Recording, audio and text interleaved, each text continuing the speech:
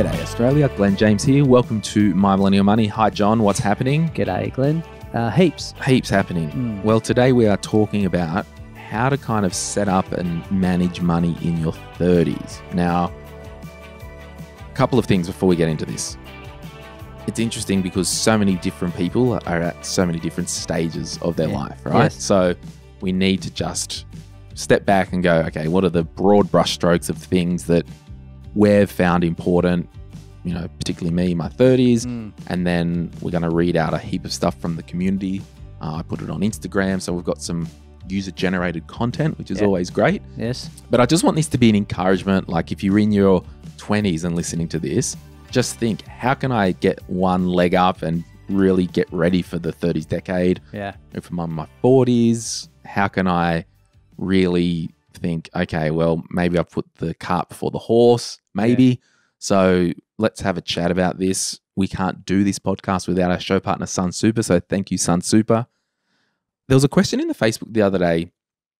Someone said, how do I choose the super fund, like the right super fund? And I jumped in and said, I think the first thing you need to do is call your current fund just to learn about that, because I think it's good just to have a reference point. Yeah. Now, on that, Sun Super offers members free financial advice over the phone for your super fund. So if you call up Sun Super and say, hey, I've got this is my situation, what should I do with my super? And they can give you free financial advice in relation to your super fund. Now, if it goes beyond the scope of that, they're also financial advisor friendly. There's over 3,000 advisors registered with them all around Australia. So great fund. They've just won Super Ratings 2020 Fund of the Year. So thank you, Sun Super, for getting behind the podcast. All right, 30s. I'm an expert at being in my 30s. You are?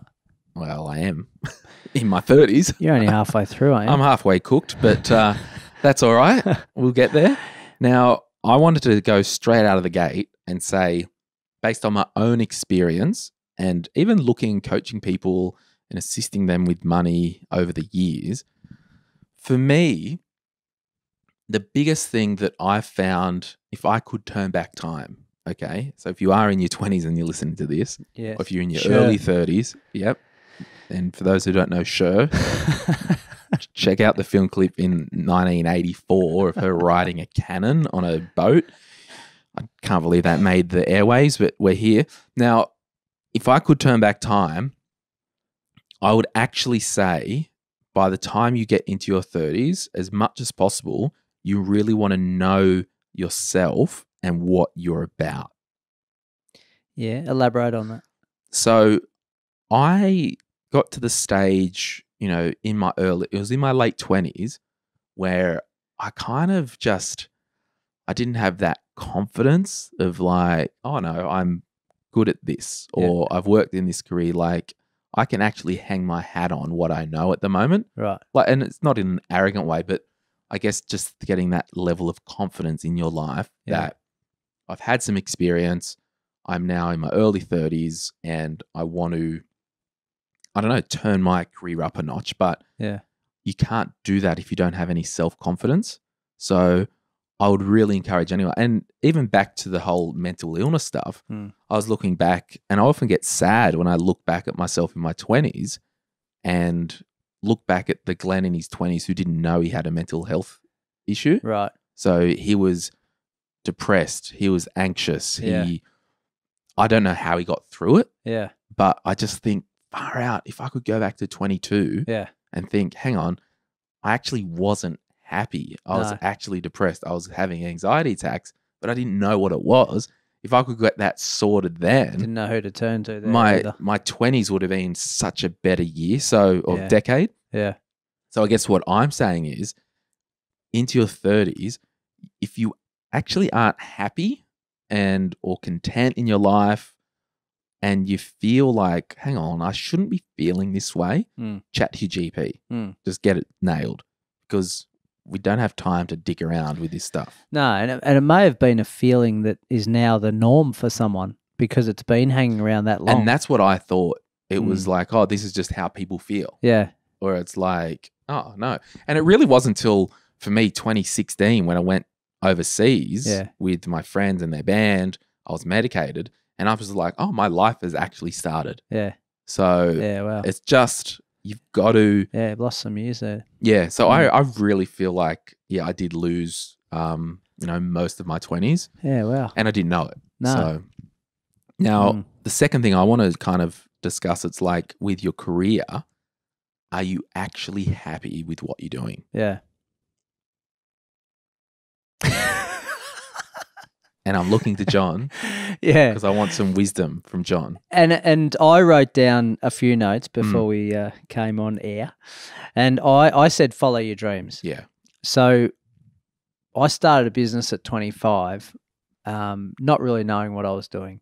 But at 23, 24, I thought I was going to be in a job that I would see through for 30 years, right? I was passionate about it. Yeah, that quickly changed. Long story short, you can easily stay in something that's comfortable, not actually a drive or a passion or a bounce out of bed. Now you're not going to bounce out of bed every day, but it should be a 7 or an 8 out of 10 minimum enjoyment at your workplace, I believe, because you spend just as much time there as you do in your bed for your whole life, or at least until you're close to 60 or 70. So yeah, I agree. You've got to really take that leap of faith. Now, I did it mid-20s. 30s is probably a good time, but I don't think there's any right time. It's just when you're feeling as though you need to scratch an itch. Yeah, and I think we said it in the 20s episode, but it's hard to actually, because there's no right or wrong time to start a family. No. So we acknowledge that people started a family in their 20s. We acknowledge that people start a family in their 30s and 40s. Yeah. So you kind of just take it with a grain of salt, that whole, the kids thing in either decade, because it's going to happen regardless. And yeah, and I've got some notes to drill down on that a bit in your 30s. Yeah. Yeah. But I guess the reason I want to touch on the kids thing now is because if you aren't nailed or happy with your career and your life choice, and there's going to be so many listeners who go, I know what he's about to say and he's 100% correct, it's so much harder to get off that conveyor belt of the job you hate and the work you don't like as soon as you have kids. Yeah. Because you've got less time and you've got less options with taking a pay cut for a short period of time to retrain and get into something you like. Yeah. And it's not to say it's not impossible, but it just is a little bit harder to make a wholesale career transition when you've got a family. Yeah, and I think also as you mature and get older, I think you maybe become more risk adverse too. So you're probably less likely to change and do an absolute backflip on your career the older you get, because it's perceived risk is higher. Yeah, I would agree, because I don't think I could start what I did when I was 25 today. Yeah. It's 10 years later. Yeah. I don't think I've got it in me. No. And whether that's a whole range of things, isn't it? Like it's our mindset, it's our energy, it's a bottled up amount of courage. Like there's a whole heap of things that can change that for someone. But yeah, I think that's true. It's getting it done and not sitting back in our 40s and 50s thinking, gee, I would have loved to have pursued that business or that area of my life. Because I think, like, broadly, if we look at the 20s, 30s and 40s, 20s is like working out life. 30s is pretty much establishment, nailing stuff. And then I think 40s is maybe, you really are doubling down and building for the future. Yeah. Yeah. And obviously through the podcast, we talk to a lot of 20-somethings at the moment. And my encouragement to them is actually build a heap of assets while you can, because it's probably the best time in your life to do that. And just because of maybe if you're intending on having family, you might put a full stop on that for a few years, or we want our own home to live in with a larger amount of debt maybe on that home. So if we've got a few assets behind us before we enter that phase, I think it sets us up well for the outside. Yeah, and it leads into my kind of next point around, by your 30s, And again, there's someone who's just picked up this podcast for the first time, listened to this episode. They might be a long way from this point in their mind, but you really want to start to get your money habits nailed for good. So all that to say, yes, at all times in your 20s, 30s, 40s, and 50s, you want to be, where possible, living on less than what you earn and actually investing some money for the future. Yeah. Now, I know in the ebbs and flows of life, if you start a family, well, we might not have $200 a month to invest now, but we're still going to do 50 as an example. Yeah, so something. I think that underlying theme there, but particularly if you're in your 30s and you're listening to this now, I really want you to go, stop. I need to get my life foundations in place. If you're in your 40s, stop. I need to get my life foundations in place. So just for the listeners, new, old, or otherwise, let's list our basic foundations. Yep. So the first, and these are just what I believe, and John agrees with them because I tell him to agree with them. Yeah. No, well, I think you would broadly agree. You were the creator of them, though. Yeah. So no doubt about I've got a sound financial house diagram, and we'll pop it on the screen now.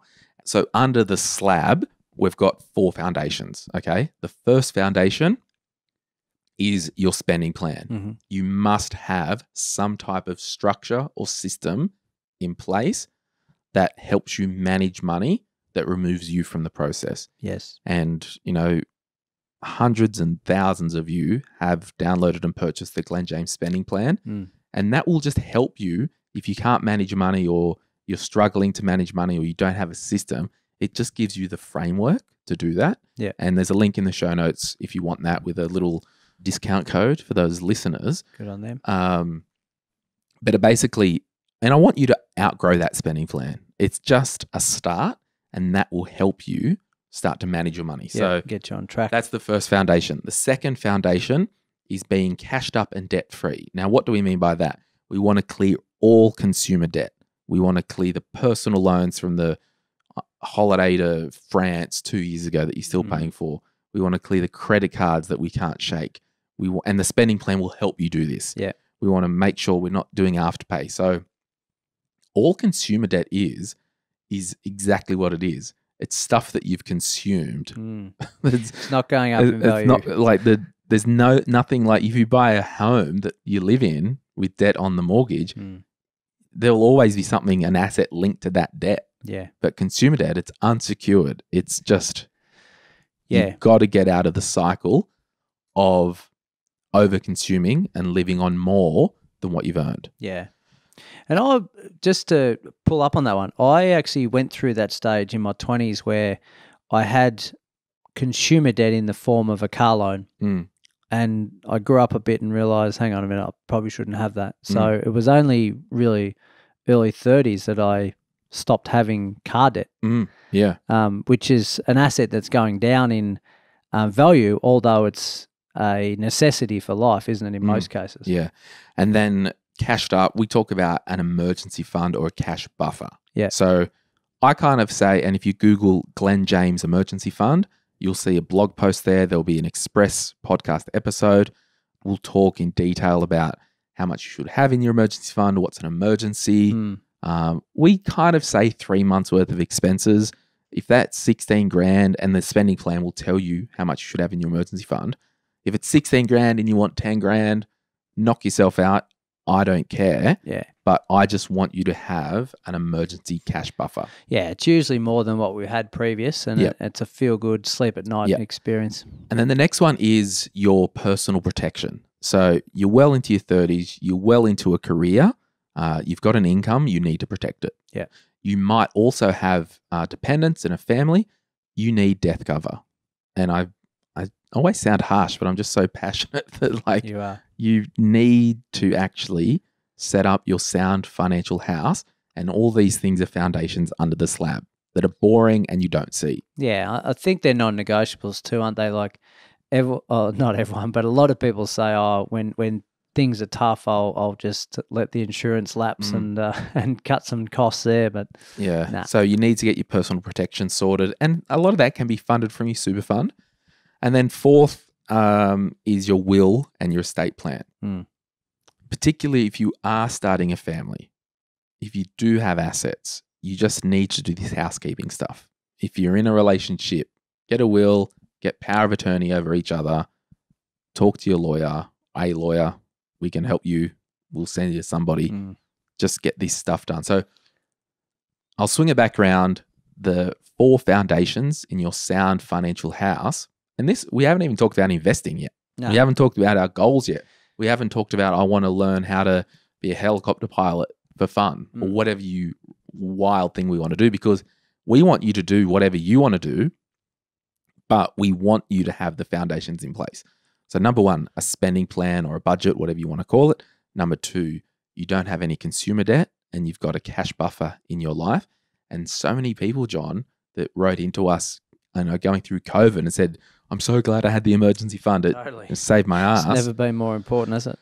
Thirdly, foundation. 3, protection plan. So your income insurances, your death cover. And then 4th foundation, your will and estate plan. So once you've got those foundations in place, it's time to really build on what you want your life to look like. Yeah. And I think you mentioned confidence in another manner before this, but it really is confidence in your financial wellness, isn't it? When you've got those foundations sorted, you've got some confidence to be able to move forward.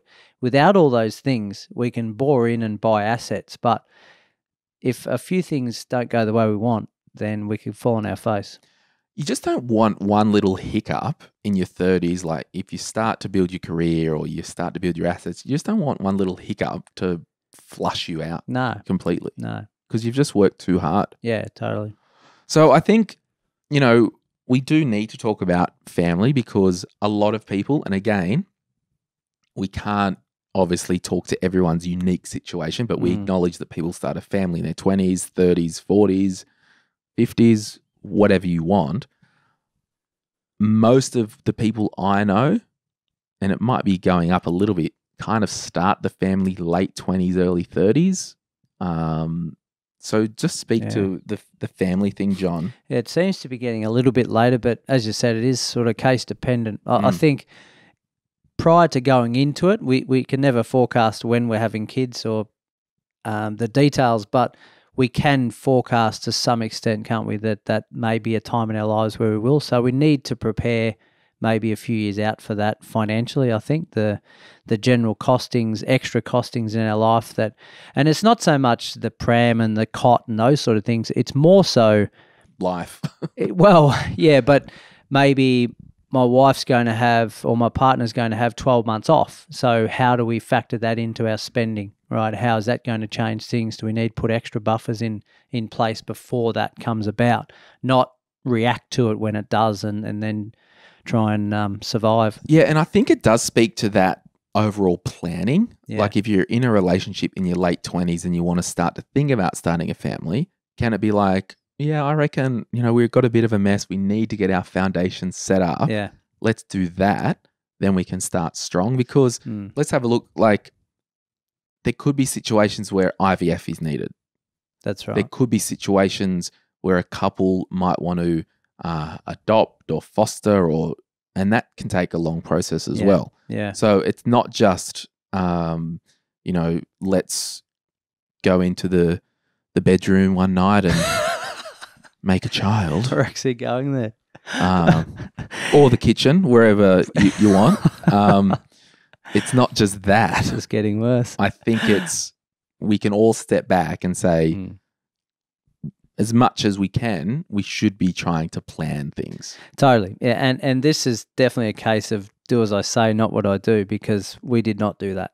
You and Amy? Myself and Amy. So what did she rock up one day? Hey, John, how was work today? P.S. I'm pregnant. Pretty much. Yeah. Okay. Yeah. So it wasn't planned, but we were wrapped over the moon, of course. But by the same token, if I had my time again, you know what they say, John? There's no unexpected pregnancies. There's unexpected parents. That's right. Yeah. So, okay, well, let's just do this. If you had your time again, how old were you when your first child arrived? Yeah, well, he's 11 tomorrow, so that makes me 32. Yeah. Okay. Cool. So, talk to us about you and Amy's journey, your financial situation. How long have you got? Well, I'll give you 5 minutes for this segment. Yeah, that's fair. So as I said earlier, in my 20s, I was a bit blasé about money in general, coming in, coming out, doing what I wanted, I suppose. But when I became a business owner, I had the mindset of, well, if I wanted something, I'd just go and work harder for it as a business owner, because that's, you create your own pathway and your own destiny in terms of how much money you earn, I suppose. So I took that same approach wrongly into starting a family as well. We didn't, obviously it was unexpected, but by the same token, I wasn't super stressed about it like someone may get if they were on a set salary and then all of a sudden their partner had to stop work. So again, it comes back to the individual, but I think, yeah, if I had my time again, absolutely we would have structured it in a better manner where 2 years out, 12 months out even, we'd factored in more of a, I suppose, a buffer. So instead of having 3 months, we might have had 6 months because of that time that Amy needed off from work. And how, what's the gap between kids?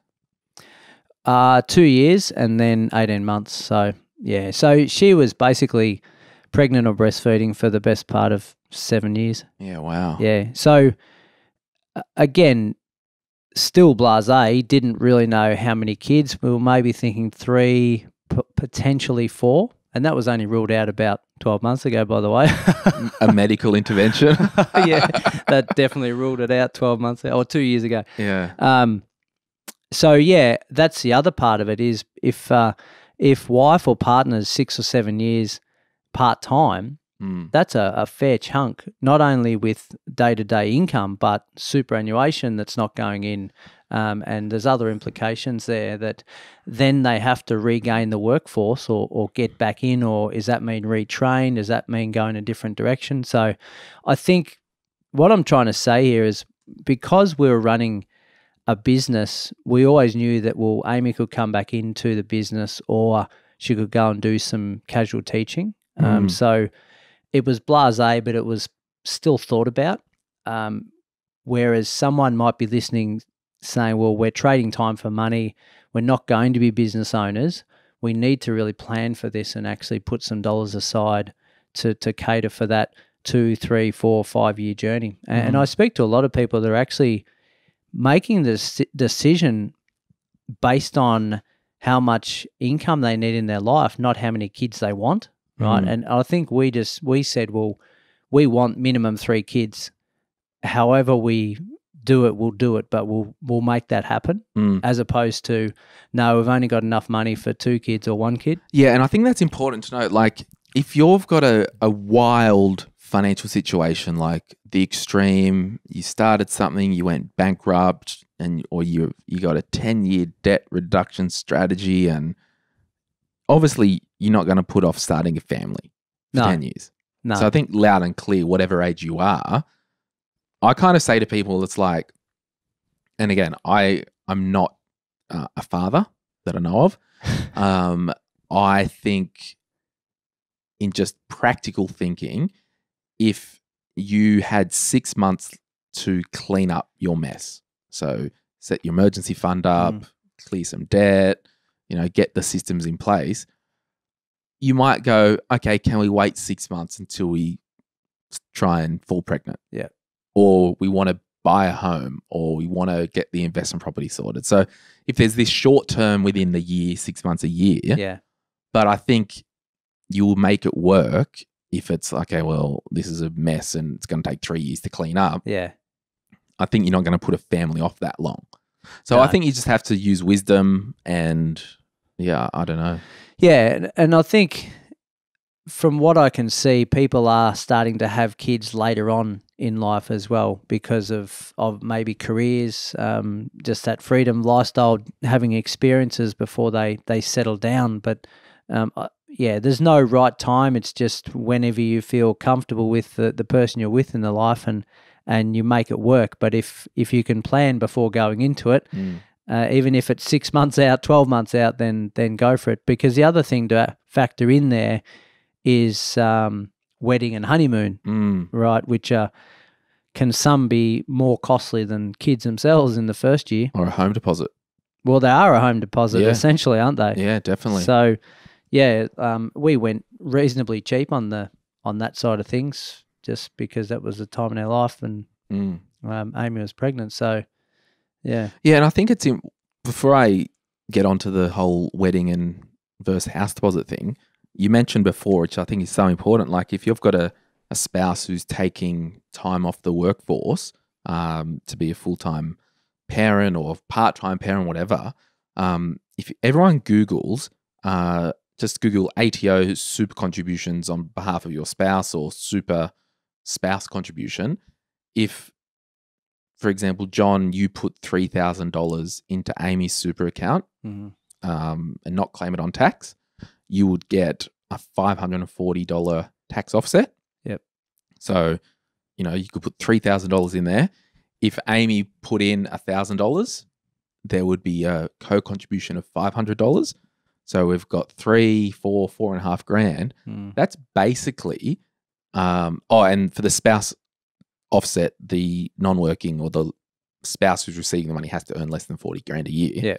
So basically, if you factored that into your budget, if possible, over the time of the spouse working part-time, their super's kind of keeping up with if they did earn 50 grand a year anyway. Yeah, so they're getting the 4 grand from the household and then the $500 co-contribution from the government. Yeah. So, yeah. And that's it. And I think those that are listening that haven't had kids yet are preparing for it.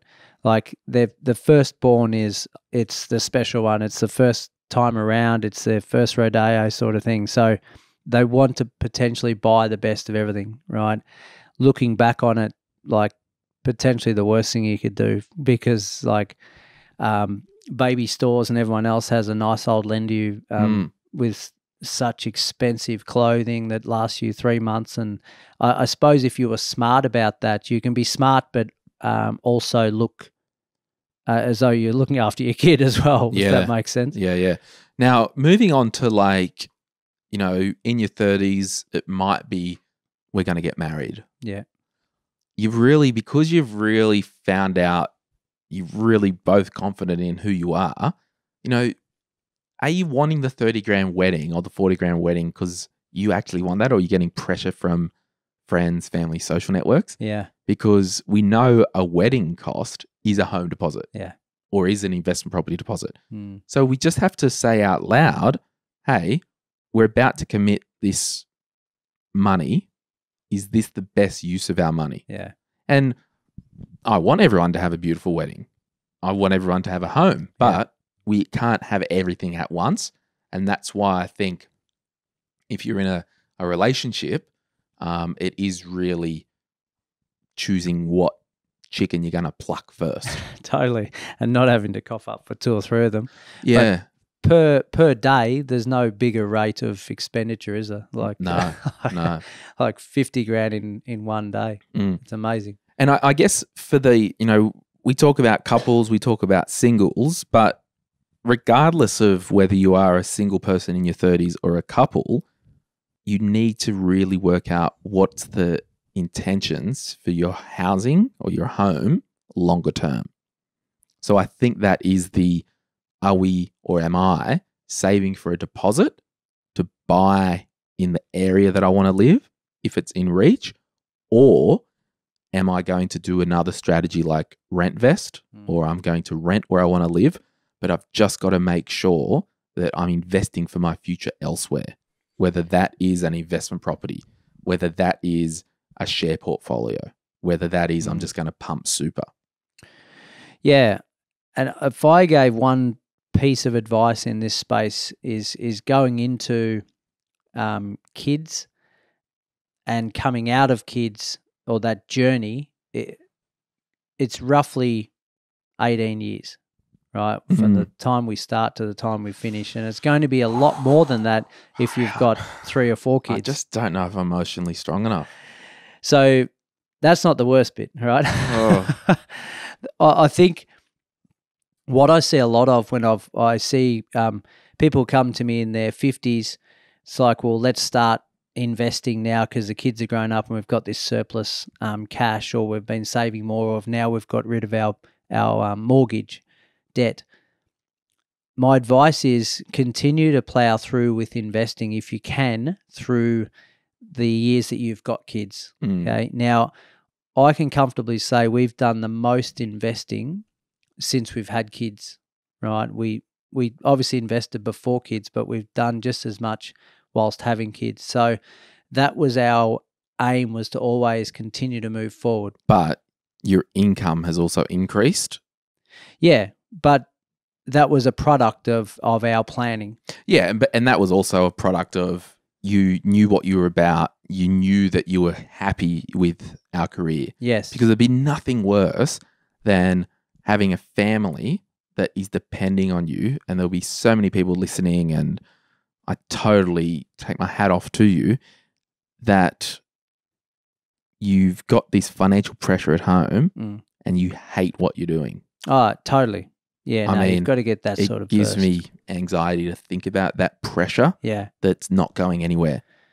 Yeah, that's right. And we've just been through a period of uncertainty in a lot of people's work.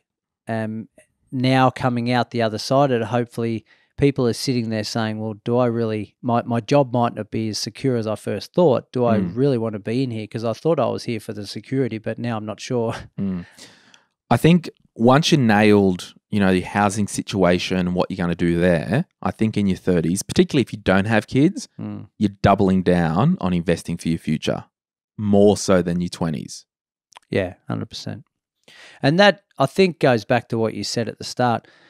It's a accumulation of a whole range of things, isn't it? It's maturity, it's confidence, it's having our assets grow, it's just experiencing life more to be able to make some good decisions and continue to take action. Yeah. And I think, you might say, oh, Glenn, I've got my 9.5% super. Yeah, everyone's got that. Like, what can you do that's extra? Yeah. And as a broad brushstroke, like if I was flippant and someone said, oh, should I invest in super or, use the offset account?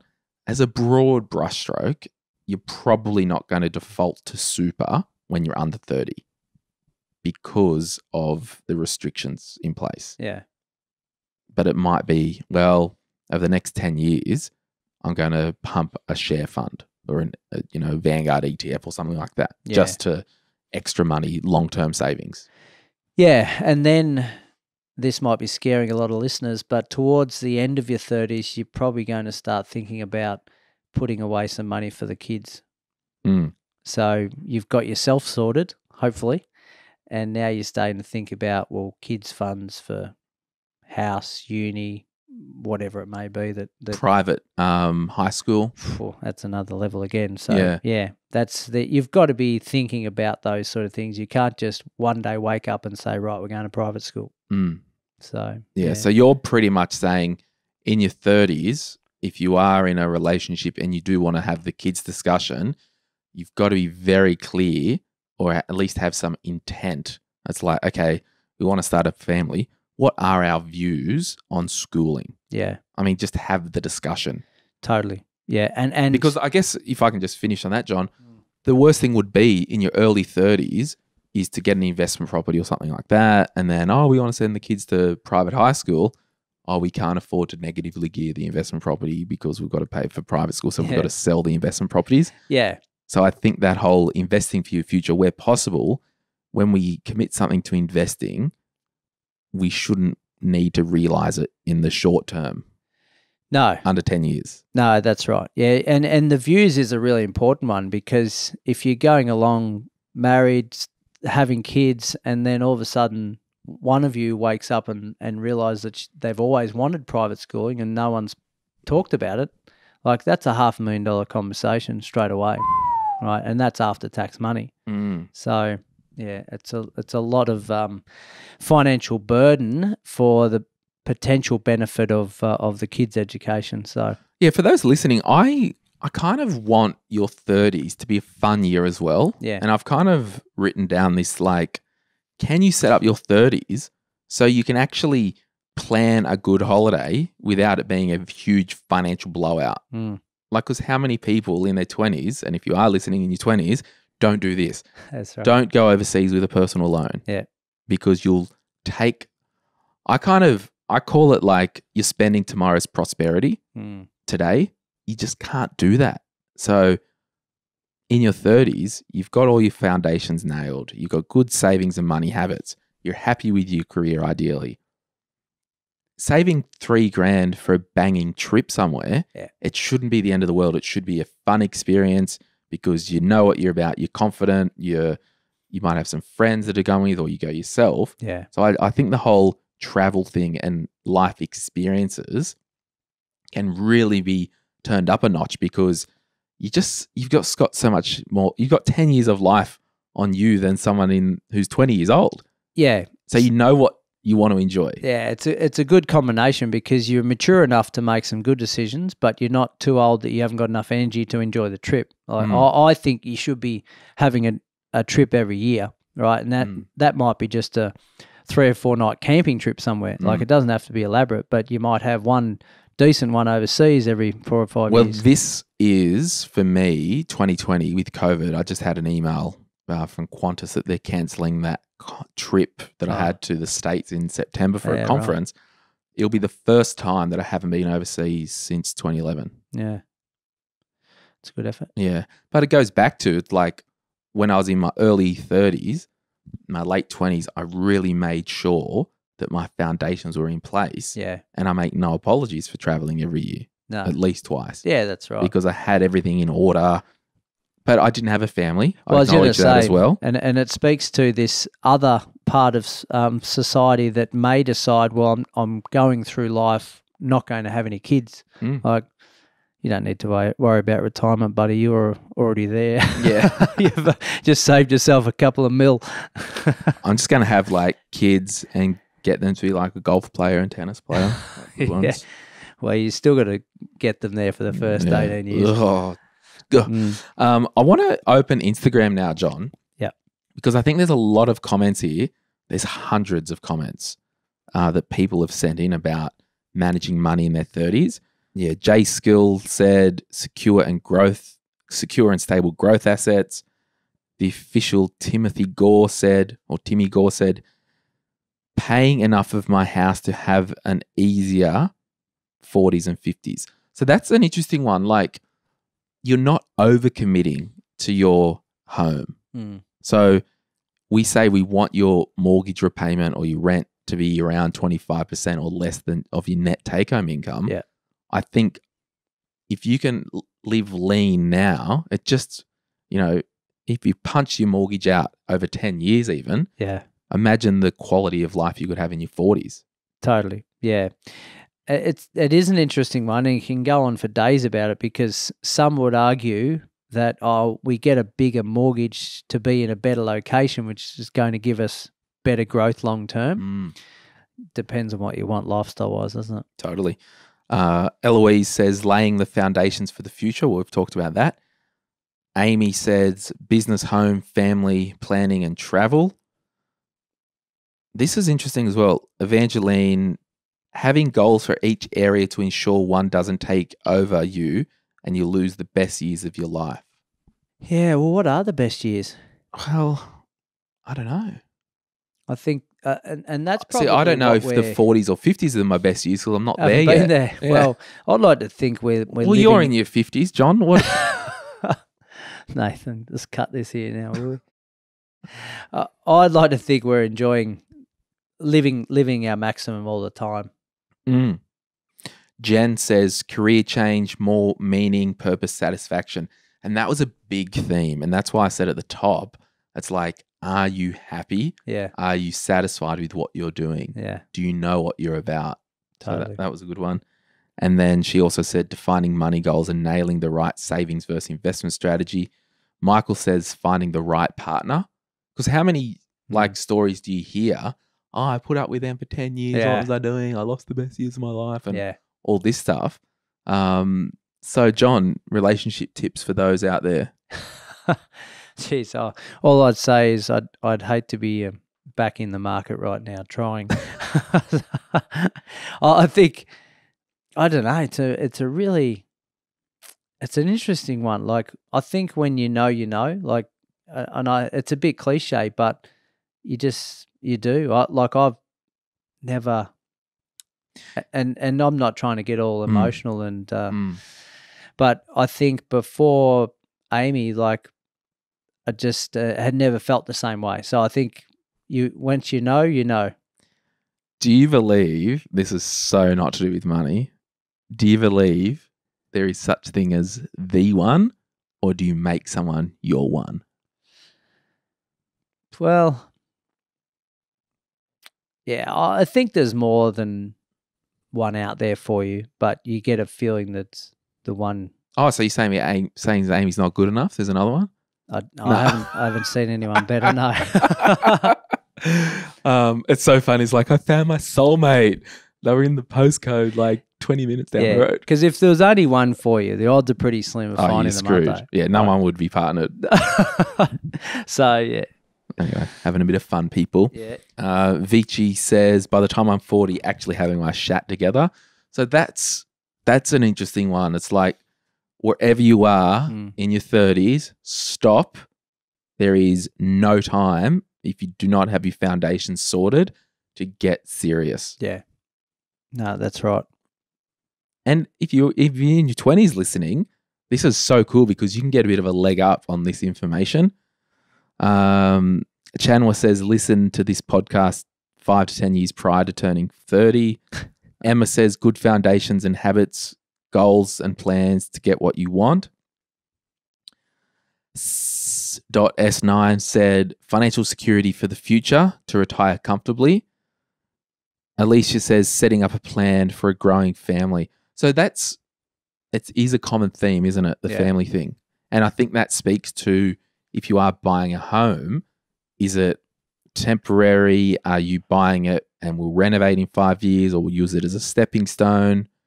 It's a whole kettle of fish. Yeah, and understanding your personalities with that as well. Like, you may be open to renting while you've got family, whereas others just wouldn't entertain it. So you've got to prepare for both. Laura.yes says, I'm late 20s and so keen to hear what others say / for this podcast. I need help. So if you're in your late 20s, there's no reason why you can't get all these foundations nailed, because you only need to save your emergency fund once.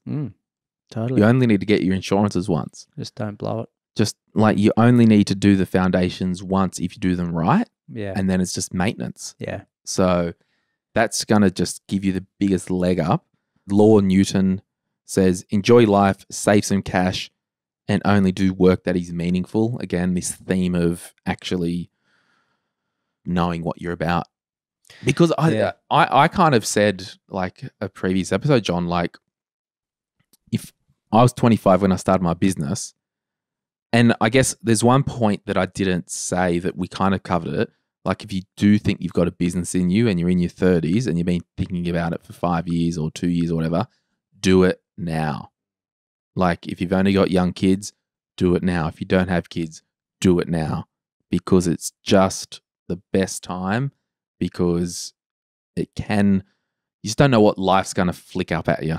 No, and I was just about to say that if you just don't want to look back with regrets, at least if you have a crack at it and it doesn't go the way you planned, you've scratched the itch, haven't you? Yeah, and I like this one as well, which I kind of touched on before with the housing thing. Sarah Kate 7 says, turning 30 this year, priority is upgrading my own home and using my current home as an investment. So if you are single, or if you are newly married, or if you're a couple and you want to buy a house, having the conversation, well, what's this property for? Is it just we're living here, we're renovating it, and we're happy with the area, or we will buy well, strategically, offset account, we'll live in it for 5 years, then we'll buy, quote unquote, a home. Yeah, that's right. There's so much good stuff in here. Shell says, foundations for life ahead, investing in well-being, physical and mental and financial. So that's so important. Yeah, Hannah Bird, our friend of the show, says, don't forget about health. Financial's just only one component on life, isn't it? Yeah, it's just that we talk about it on the podcast. That's our focus. But yeah, it all comes back to a whole range of everything. Chili says, life, happiness, and take care of family. Invest for future. Work on interesting projects. Career. Steph says, I'm only just 30, but I'm really keen to have emergency savings for about 3 months. And Sophie Sullivan says, life, stay grounded and be happy. Money, invest, save and be happy. Career, do what makes you happy. So for all of us, if I'm speaking on behalf of the people in their 30s to those in their 20s, don't waste time on doing crap that you don't enjoy. And that, I forgot to say it before, if I was starting my business now in my 25s, I just put up with so much crap from people I didn't need to deal with. Where I thought, I've got a business, I've got to serve you. It's like, no, you're a pain in the ass. Yeah, but I think you need to experience. You've kind of got to go through it, that. don't you? Yeah. It's something you can't do because someone tells you to. No, but you can have guidance for someone who's been there. Like you could definitely tell someone that. I think it's more in the coaching. It's like, okay, well, Glen, who was 26, you just didn't have a good idea of your ideal client. Yeah. So maybe in your 20s, you don't really have a good idea of what your ideal life looks like. Yeah. And as a result, you attract the clients that you are at the minute. There's another one here, debt, like reducing debt, increasing additional super payments. And just on the super thing, like if you did, I'm just making up a number, $50 a month into your super, out if you pay salary sacrifice, you wouldn't even notice it. It's going to be of no detriment. No. It's only going to be of a blessing for you later in life. Yeah. Like everyone's talking about do what makes you happy and happiness is the key. I would be writing down the top 3 to 5 things that make you happy and just living by them and ask yourself, are we living to those? She's Money Savvy says, still trying to find myself a sugar daddy, which, yeah, I know it's a bit tongue in cheek, but it might not come.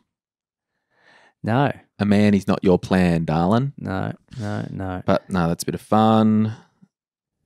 Yeah, there's a lot here on careers, debt-free, safer in investment property, having/funding kids, emergency fund, buying a property, letting go of others' expectations. That's a huge one, isn't it? Again, it's a life experience thing where you realize, look back and think, why did I bother? Yeah, so as an example, in your 20s, you might just be in a situation you might be, okay. In your 30s, you just got your finger up, like stuff you... Or you have. Yeah. Yeah. Some wait till their 40s. Yeah, that's right. But also, if you are listening in your 40s or 50s, don't, again, feel underwhelmed or overwhelmed with it all. You've just got to address where you're at now and just tick off the boxes that we've discussed. Yeah, there's no right or wrong. No. And realistically, it's just these episodes, they probably don't need to be called 20s, 30s and 40s. It's just a bit of a theme. Yeah. But what can you do in your life? Because there's stuff that from Alex in her 20s that I learned. Yeah, there's just common themes that happen more often than not in those decades, don't they? But you shouldn't be comparing yourself to someone at the same age or... No. Well, John, thanks for the chat. And remember, pleasure. guys, jump in the Facebook group. There's lots of good chat in there. But I'm looking at all these, like, see all these, John? Amazing. Yeah, like all these, like, things from Instagram, hundreds of them. So many switched on individuals. And I think it's just that theme. If we're looking at theme, we're not putting up with shat in our career. No.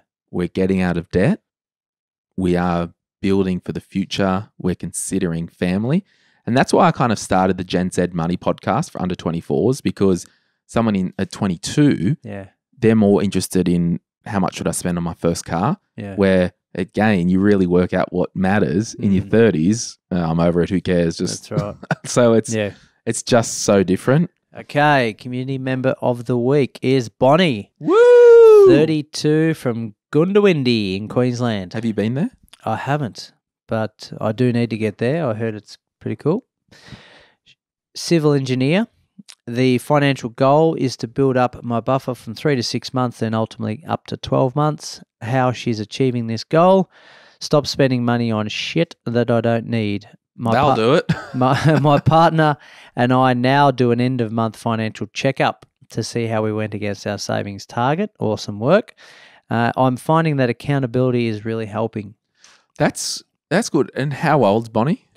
Bonnie is 32. Yeah, so Yeah. Still to come. Yeah. Silliest money mistake. Oh, yeah, I love this. I've bought and sold 3 new cars in the last 3 years. Oh. Sounds like Glen. I've finally ended up with the right car that's perfect for me and my hobby, which are horses. Trust me, buying the horse is the cheap part. I plan on keeping this one for 10 years at least. Well done, Bonnie. Thanks for shouting out. Love you, Bonnie. Thanks for listening. And if you want to feature yourself in the Community Member of the Week, just search the Facebook group, Community Member of the Week, and there's probably a link in there somewhere where you can send us a bit of info and a photo of yourself because we'd love to profile you. Yep. But you can find us on YouTube. You can find us on Instagram and Facebook. And if you are listening on Apple, we would value a little healthy review. Thank you so much. Yeah, thank you. Thanks, John, for having a chat about money in your 30s. Pleasure. We're going to have to work out what we're going to do in the 40s. Yeah, I'll have a bit of a chat about, a bit of a yarn about that as well. Should we get someone in for that? Yeah, I think so. Yeah. Sweet. All right. Bye-bye. Bye.